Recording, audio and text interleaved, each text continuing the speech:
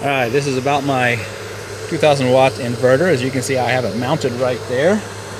And I'm going to go on the inside and show you how I've got the cables going. This one, of course, is the positive. And this one down here is the negative. And as you can see here, this is the front side of it. The cables go down.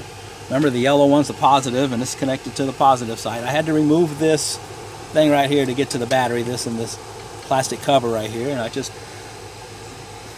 put it onto the battery right there. One side's positive, one side's negative. And this extension cord right here is what powers my 4 freezers. Go to the back end here. The yellow cord comes down and connects to this, which has got the freezers plugged into it. And then this gray cord right here, these two right here go to the 2 freezers that are right here.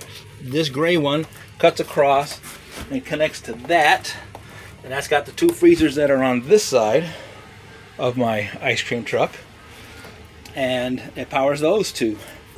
Alright, here is the app for that inverter that I have, the 2000 watt inverter. As you can see right here, it's putting out 12.1 volts. That's because I'm parked.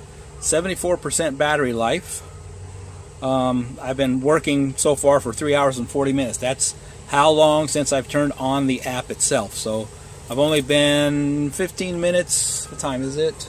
Oh, it's almost been 30 minutes that I've been sitting here parked, and I'm only at 74% battery life. But you have to know that I've got 2 12-volt batteries on this van because it's a diesel. So that's why I've got so much battery life left. And if I click on this, you can see it's putting out 120 volts. If I go to power, you can see I'm putting out 205 watts right now. And I've got 4 freezers back there, so only maybe 2 of them are on right now, I do believe. And then I can go to this overview. There it goes. And you can see, you know, battery life, voltage, you know, all the stuff on one page instead of having to click back and forth. So this is really I'm happy I got this. This is a good deal. I'm going to go back to this. And okay, now as you can see, when I start the engine,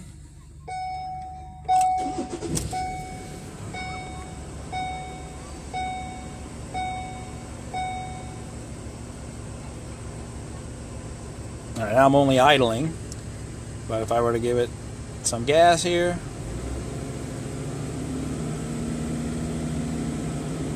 see what it does there. Still puts out 120 volts. There we go.